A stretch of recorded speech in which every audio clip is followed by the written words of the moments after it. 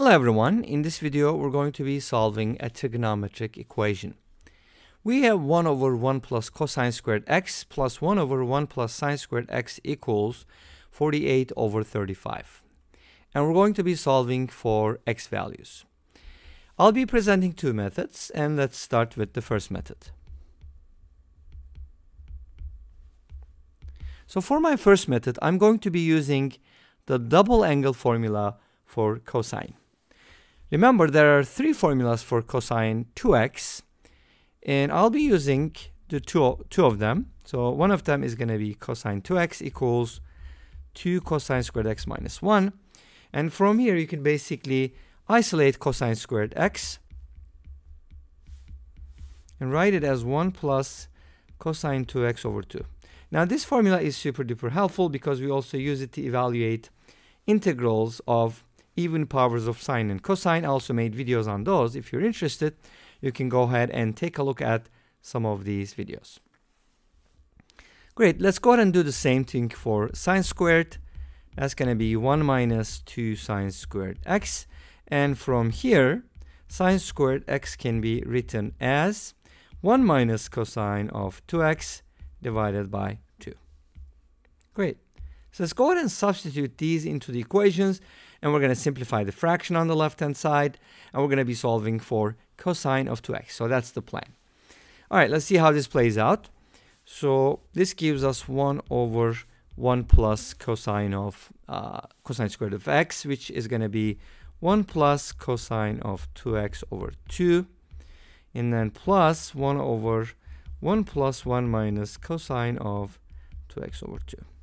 So we can go ahead and multiply the top and the bottom on the left hand side by 2. That gives us 2 divided by 2 plus 1 plus cosine of 2x, 2 divided by 2 plus 1 minus cosine of 2x.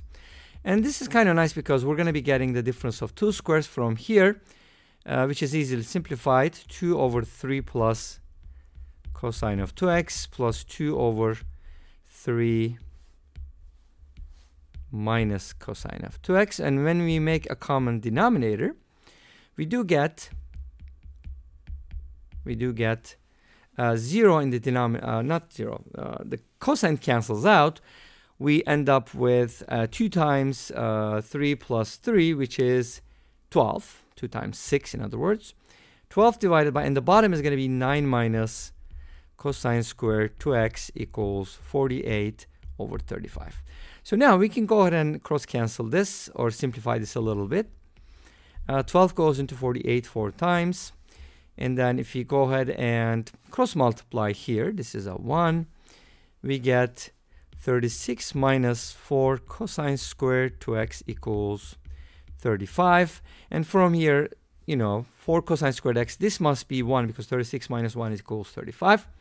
So this gives us cosine squared 2x equals, or 4 cosine squared x equals, 4 cosine squared 2x equals 1, which means cosine squared 2x equals 1/4. And obviously, this has two results. One of them is going to be positive, so we can say that, okay, cosine 2x equals 1/2, or cosine 2x equals -1/2. Let's go ahead and work this out.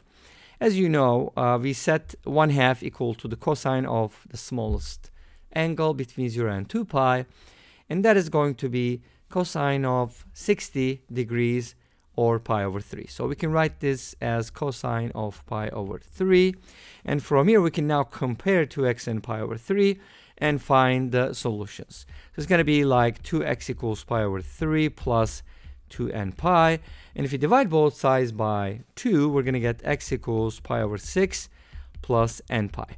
So it's going to give us a set of solutions. If you want the solutions between 0 and 2 pi, you can kind of replace n with 0, n with 1, so on and so forth. All right, great.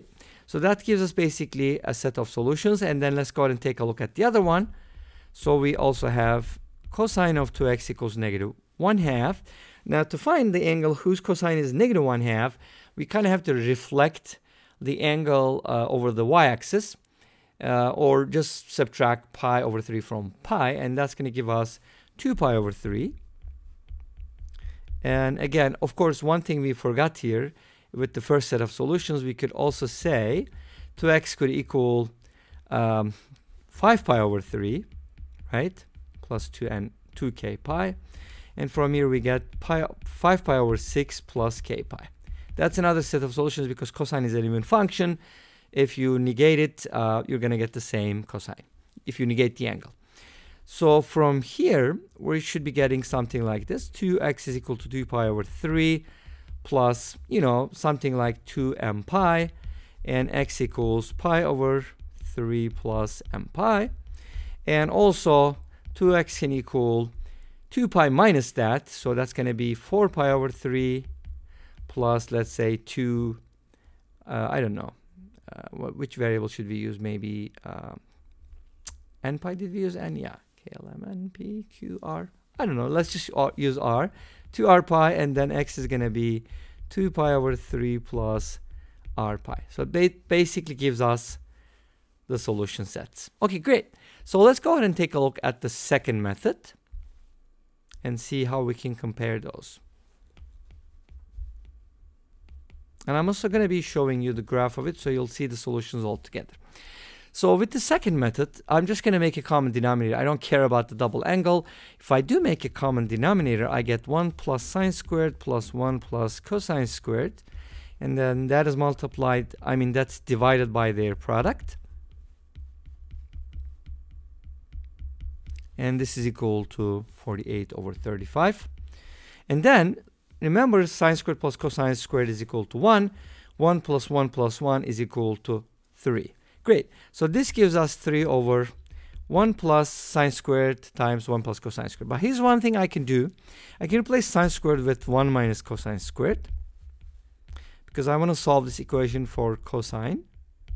And I can do that. And now we can go ahead and cross cancel. This becomes a 16. And now here we get the following. If you cross multiply, you're going to get 16 times 2 minus cosine squared x times 1 plus cosine squared x equals 35. And now we can replace cosine squared with something. How about calling it y? And don't ask why. We get 16 times 2 minus y times 1 plus y equals 35. And this gives us the following. We're going to get 2 from here, but that's going to be 32. And we're going to get 2y minus y, which is y basically. So that's going to give us 16y. And then we're going to get minus y squared minus 16y squared equals 35. Now, if you put everything on the right-hand side, we get 16y squared minus 16y plus 3 is equal to 0. And this is factorable. Isn't that cool? There's a next method. You can multiply this. 48, and then you put that here, you put the negative 16 here, find two numbers whose product is this and that, so on and so forth.